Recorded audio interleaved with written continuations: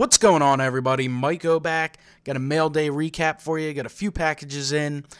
Three different things here. One is a trade, one is an eBay purchase, and the other is a 50/50 slash care package sort of package. So let's jump into them.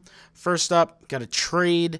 Went ahead and during my for sale video, which I usually do not do many trades, but did agree to one.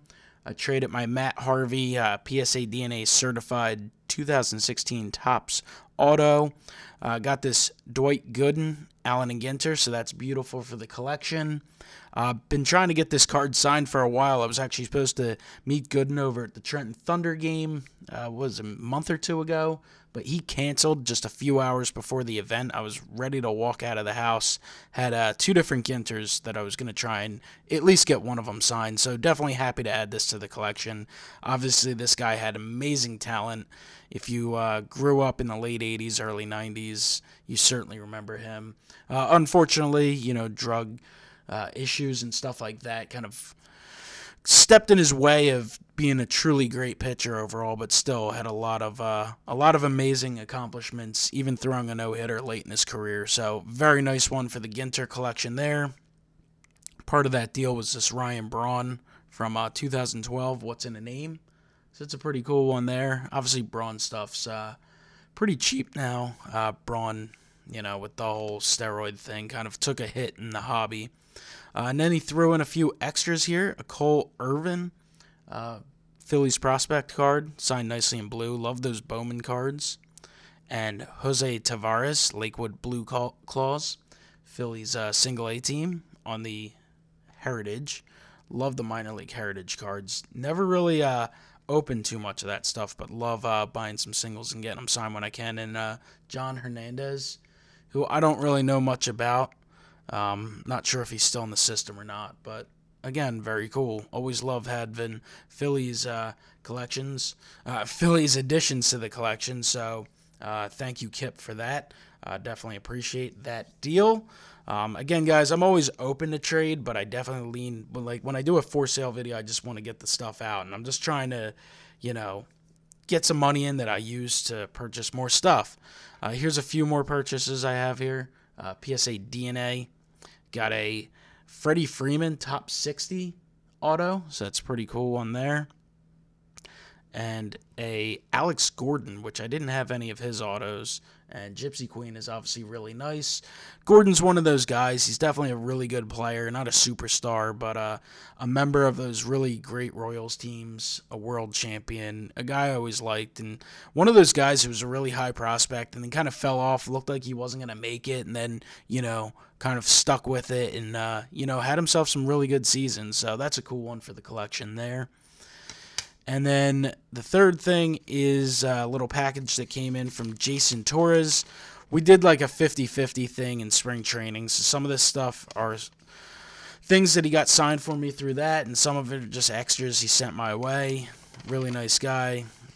So he sent a little note, which I found funny. Hey, Mike, hope you enjoy these for the collection. Sorry, no Cody Ashes. Little inside joke between us. Or Panini unlicensed sticker autos this time. Jason Torres. Jason's a great guy. Yeah, I'm not a fan of Panini products. I don't like the baseball products that aren't licensed. I hate sticker autographs. So that's where that comes from. And Cody Ashe, we're joking because I have this 8x10 custom I made years and years ago. You know, I had made a few customs, but I got that printed, and I tried getting it signed at the ALS event a few times. Never could get it done. Tried when he was down in AAA. I tried sending it TTM with a a check donation. And then Jason tried this spring for me and just can't get him, and he's been pretty awful, Cody Ashe, unfortunately. But here's what Jason sent me. I had sent him some Mark Davis cards. He said he should be able to get done, and this is a cool one here, the 1990 Leaf. I think this is still a set that kind of gets overlooked and forgotten a little bit, but to me it's one of the all-time classics. Really like this product. Definitely an amazing Frank Thomas auto in there, so cool autograph there. 91 Fleer, which is definitely not one of the prettiest products of all time, but it's awesome for autographs. the blue autos just always pop. So it's one of those junk wax products that you can get a whole set for like $2 or $3, and you can find a way to make use out of them with the autos. And this is really cool. This is awesome for the Phillies collection. Mark Davis, Phillies auto in the new uniform. So he was on the 93 team for a while. So definitely happy to get that. Very cool. He came up with the Phils and then was with them later in his career. So that's definitely a nice one there. Kind of one of those sort of semi-oddball Phillies autos that I like to pick up. And here's another one. This is on the, what year is this? I forget. 82. Yeah, I should have known 82. But got the Mark Davis auto. Be cool to get Bob Dernier. Was always a huge Dernier fan growing up, so that'd be really nice. Here's a Mark Reynolds on 2017 Topps. I don't think I sent this one your way, so I'm guessing this is an extra. Very cool. Love the Topps base. I don't think I had any Mark Reynolds stuff at all, so that's pretty cool. Reynolds is one of those guys that, you know, you look at his numbers, you know, he's had a lot of home runs in his career. He's one of those big, powerful guys. Not a great player, but that's cool. This is freaking awesome. 2016 Ginter, Trevor Story.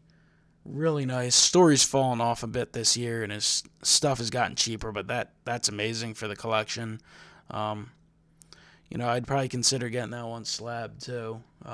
If for nothing else, you'll remember that amazing start he had last year. So that's cool. Thank you so much for that, Jason. And this is awesome too. Love this. The Luis Gonzalez. Been trying to get him. I think I sent a few things off to him TTM in the last few years, and he hasn't had any returns recently. Used to be a really good signer. And I think I got him on an older Ginter, but he was in like a Dodgers uniform or something weird. But the Diamondbacks card is cool. Gonzalez had himself a really good career, and of course, an epic moment in the World Series with that walk-off hit. And I love collecting stuff like that. Guys who are like World Series and Super Bowl heroes, because those are the moments you watch the sport for. So, guys, comment below. Let me know what you think of these additions to the collection. Hit the like button, subscribe, and I will talk to you next time. Have a great one.